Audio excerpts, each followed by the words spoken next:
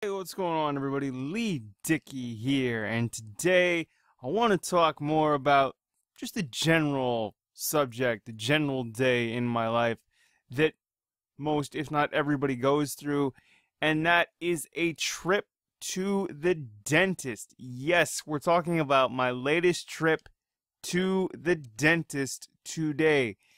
It was an interesting little adventure for me.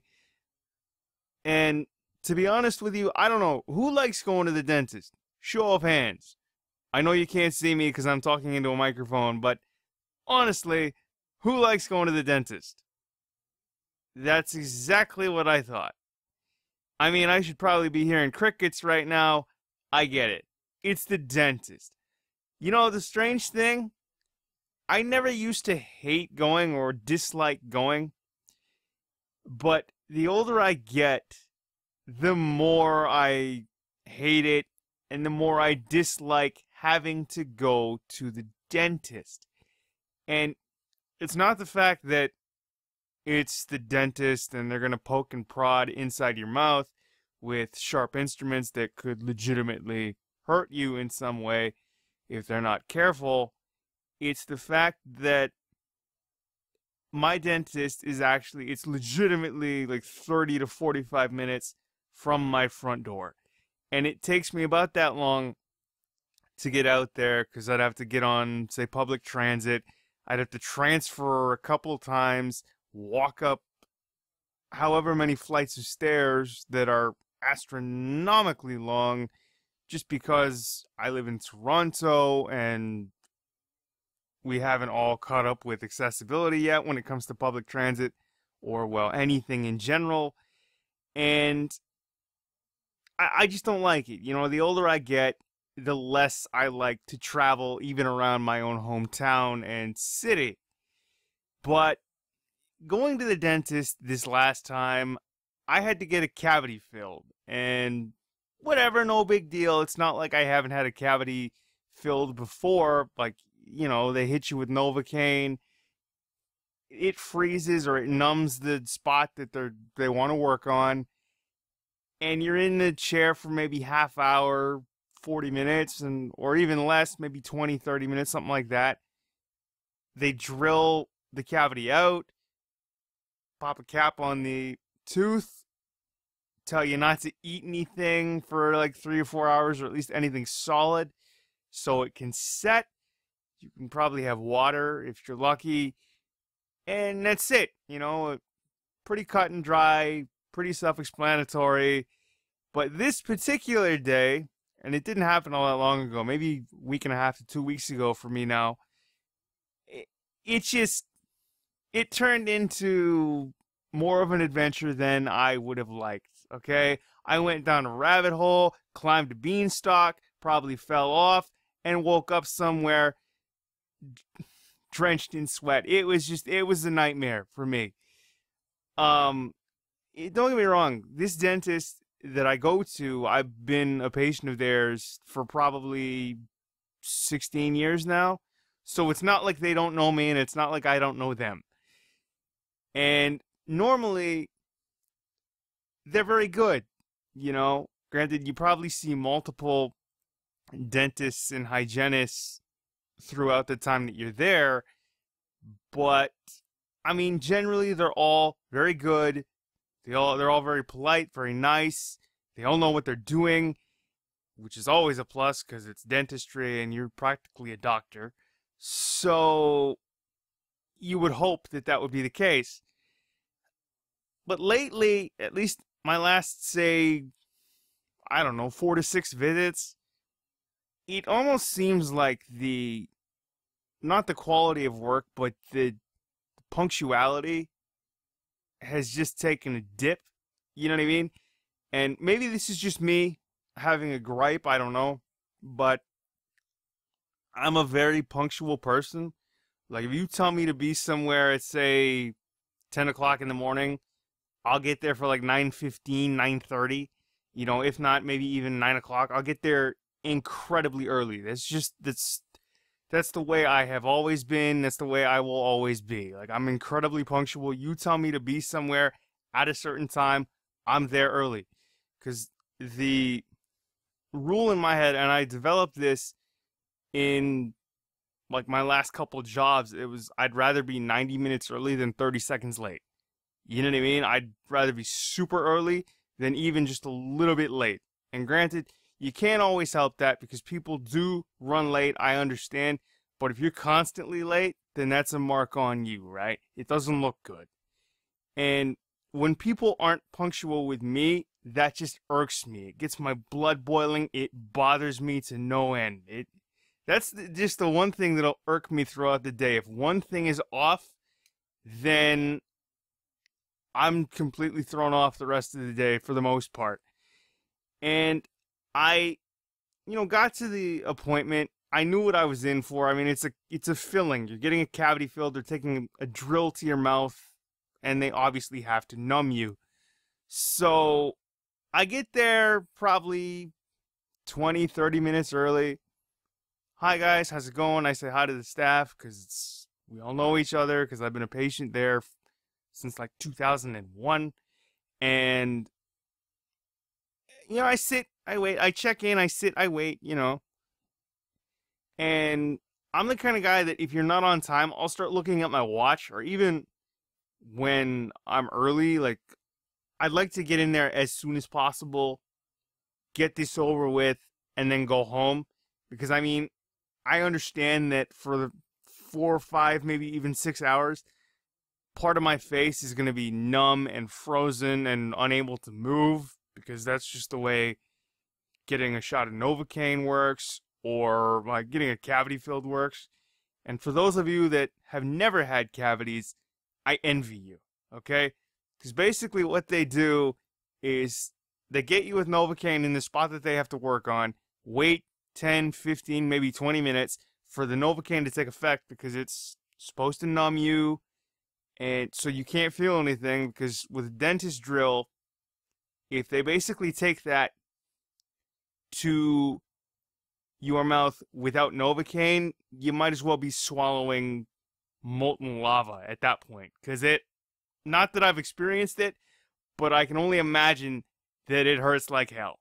Okay? It hurts like there's no tomorrow. And nobody wants that, right? So they hit you with Novocaine and wait for it to take effect and then sit you back in the chair and get to work, right? But I'm getting ahead of myself. I get to the appointment, I check in, I sit, I wait. I look at my watch. It's 5 minutes to my appointment. Nobody's come out to get me yet. Okay, no problem. I look again like 10 minutes later, 5 minutes after I'm supposed to be in the chair. Nobody's come out yet.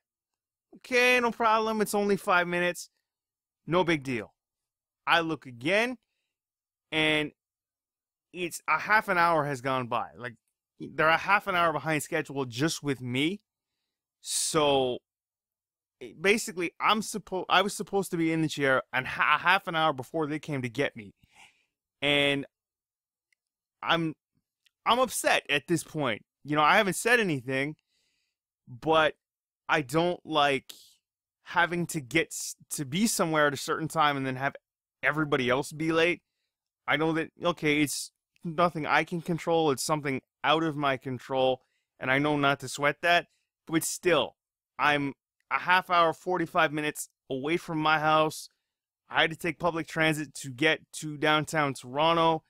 It's not the easiest thing for me to do. And now getting a cavity filled is a half an hour behind schedule because I'm still waiting in the waiting room, and I'm not happy, right? Like, I don't like it when people are late. It's one of those things where it'll just irk me the entire day. And at that point, I just want to get back there, hit me with the Novocaine, ask me whatever questions you want. Let's get started, get this thing taken care of so I can get out of this chair and go home.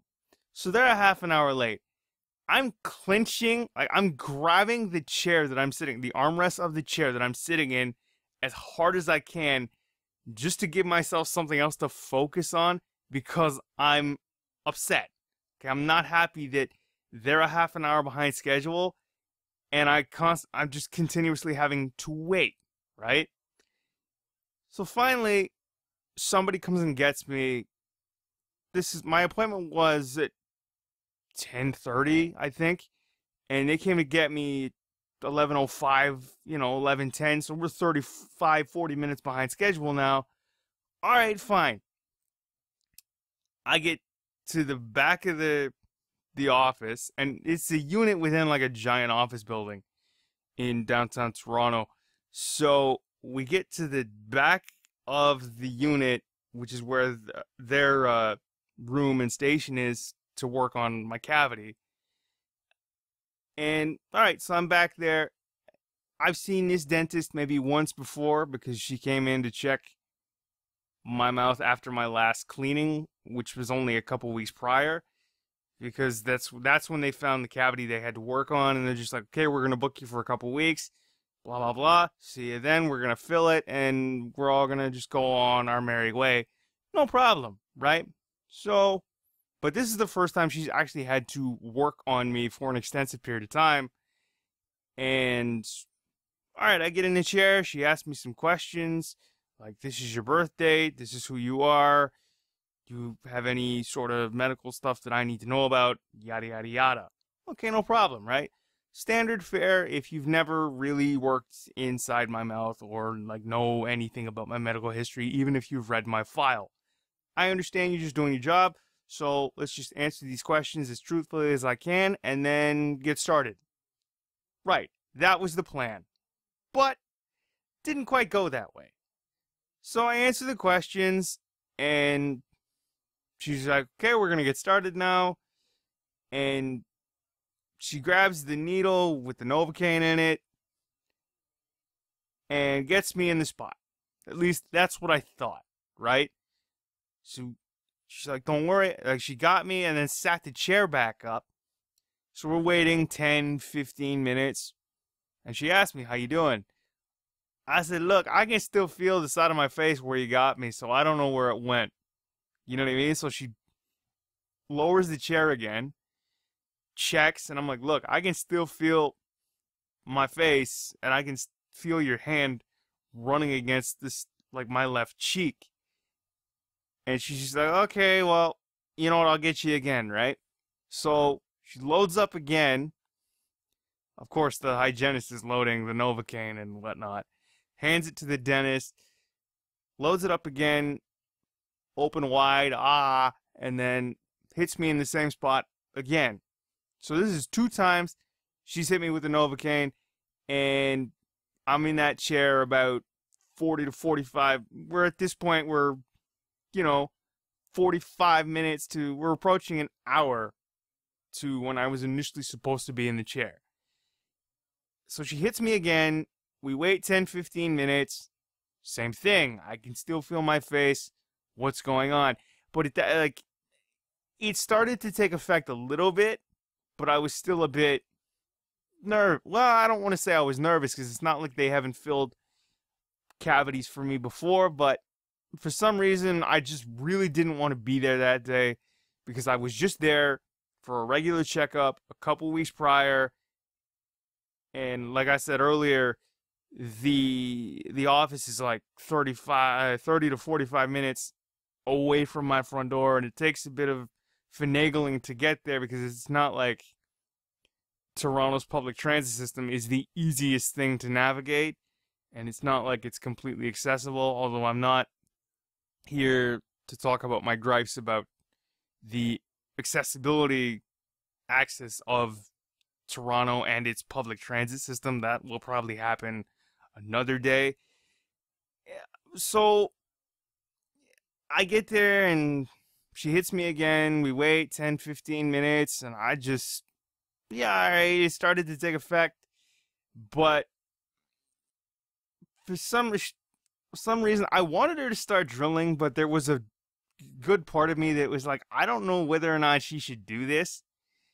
And the fact that, like, she's already had to hit me twice with the Novocaine sort of set some alarm bells off in my head, because I was just like, normally this takes 1 shot of Novocaine and away we go. I mean, you can get started. Quicker you get started, quicker I get out, right?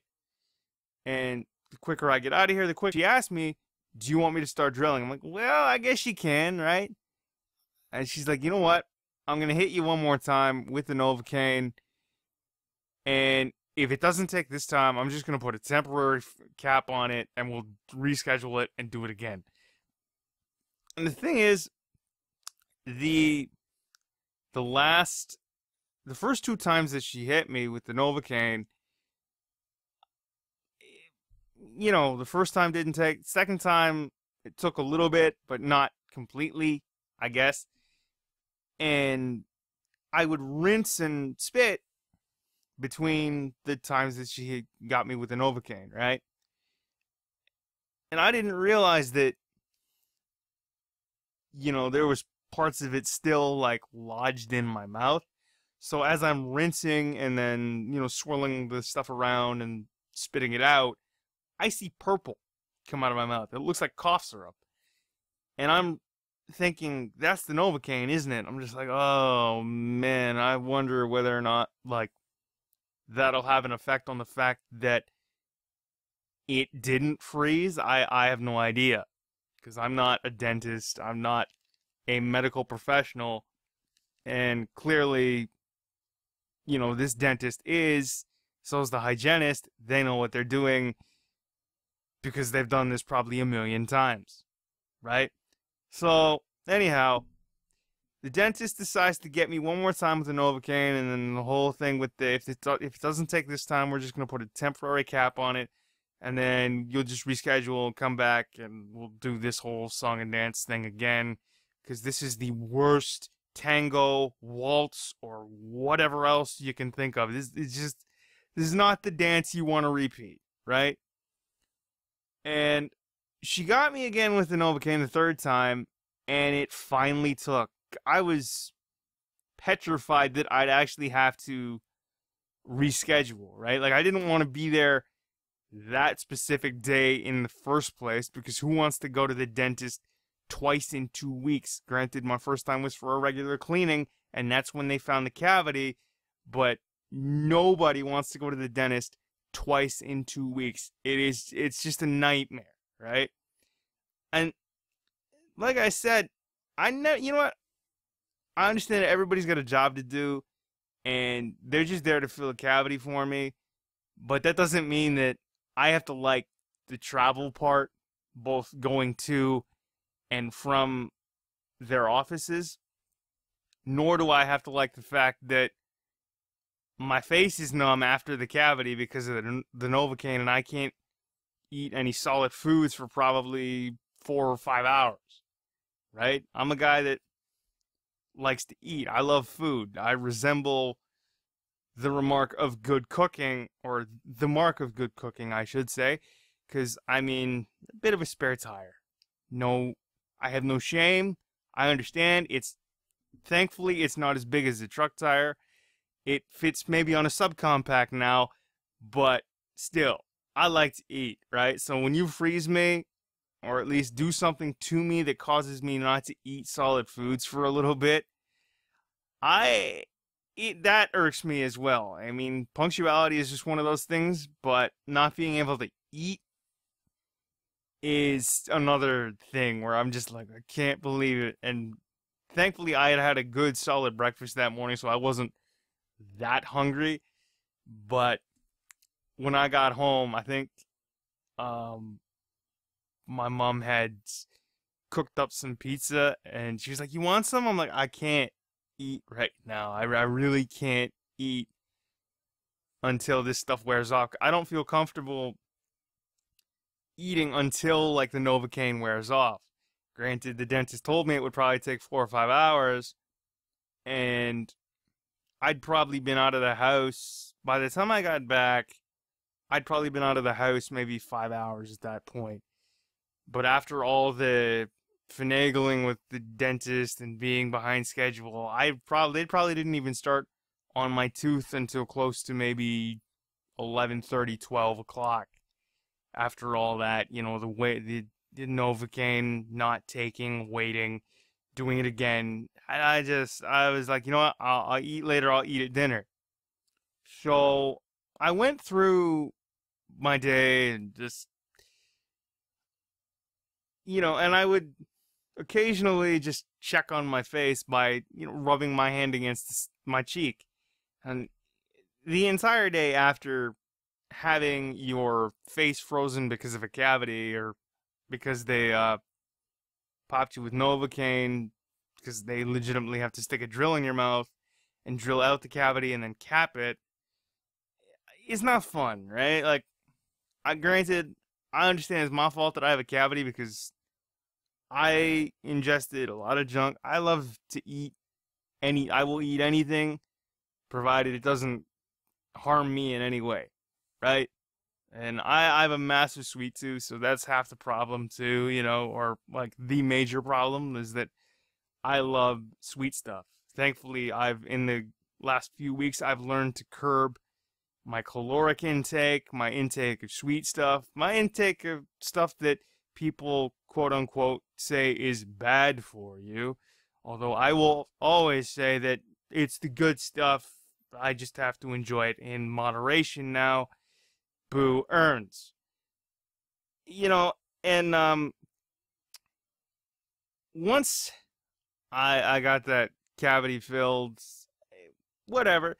And it's weird, because in times in the past where I've had to get a cavity filled, I could feel it, right? Like I could feel the cavity because it hurt. I could feel pain whenever I brushed my teeth or did anything like floss or run mouthwash through it.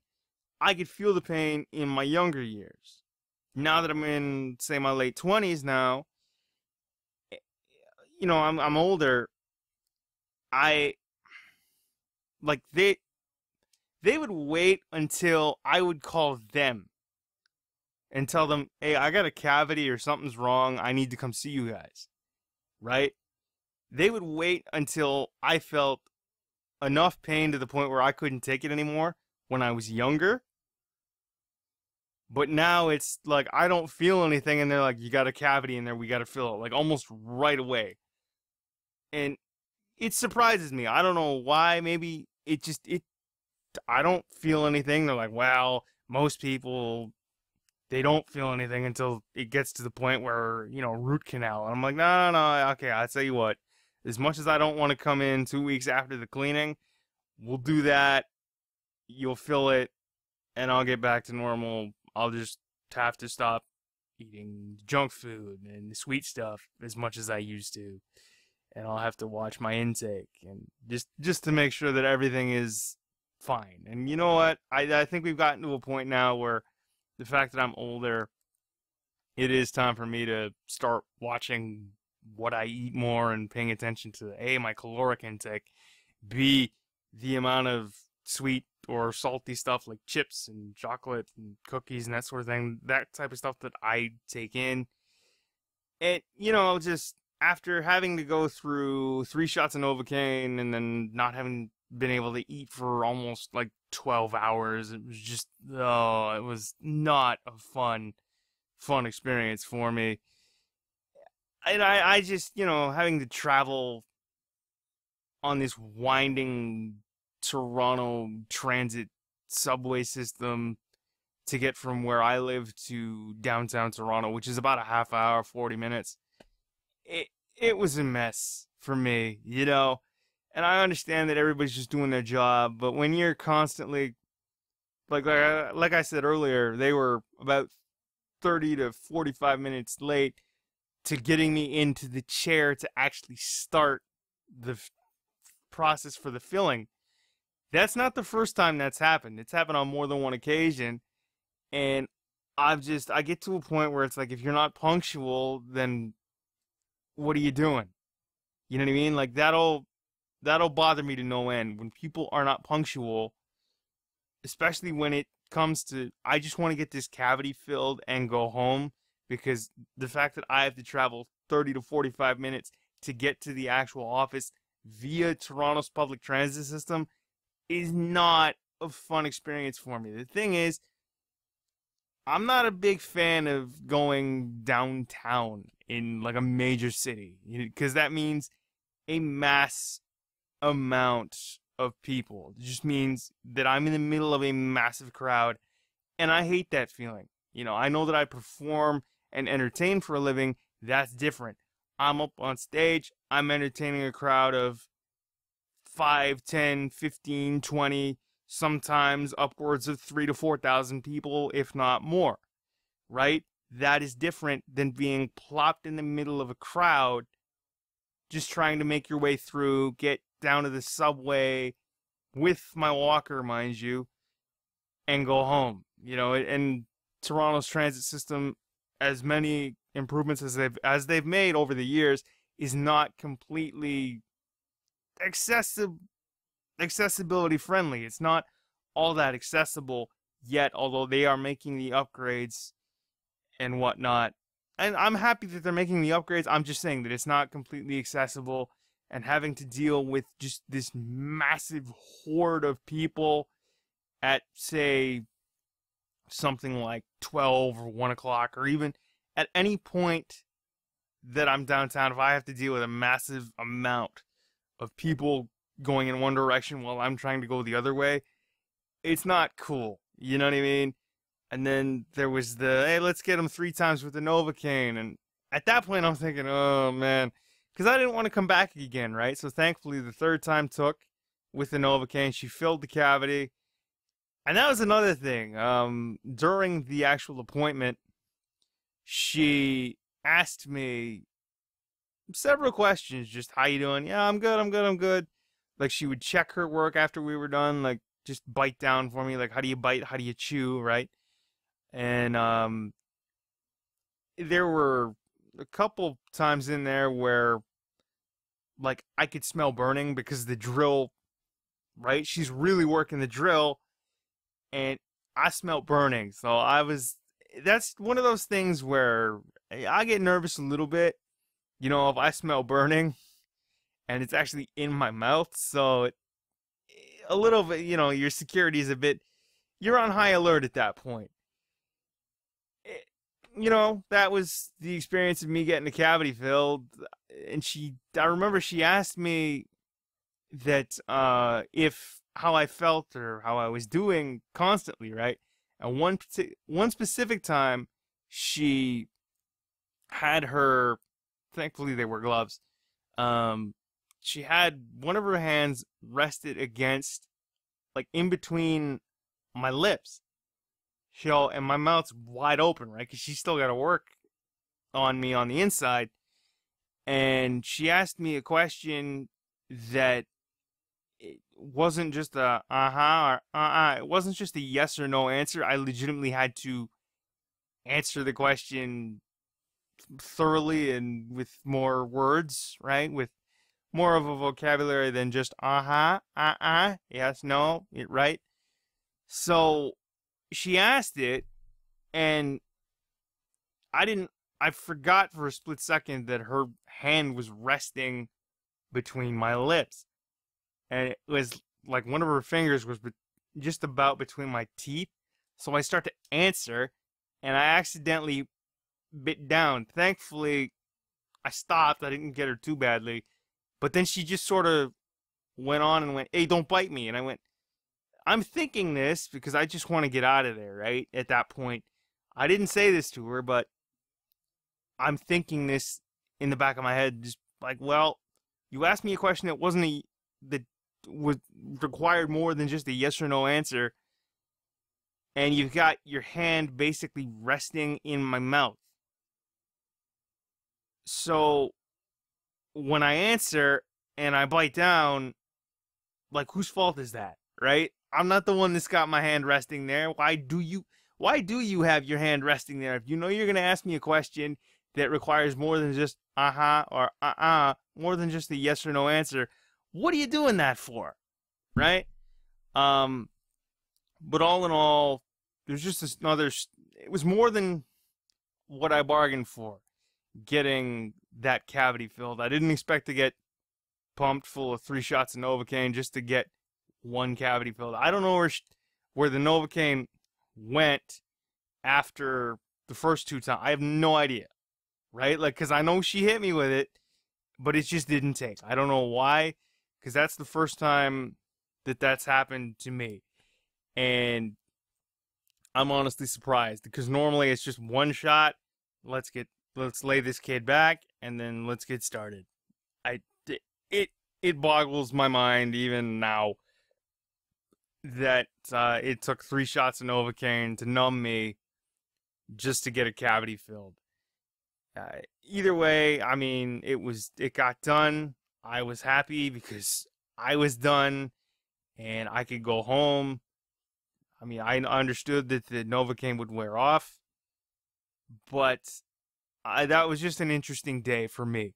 Getting a cavity filled, 3 shots of Novocaine, and then having it take, having them be behind schedule a little bit, and me not liking the fact that people are behind schedule, even though I know I can't control that.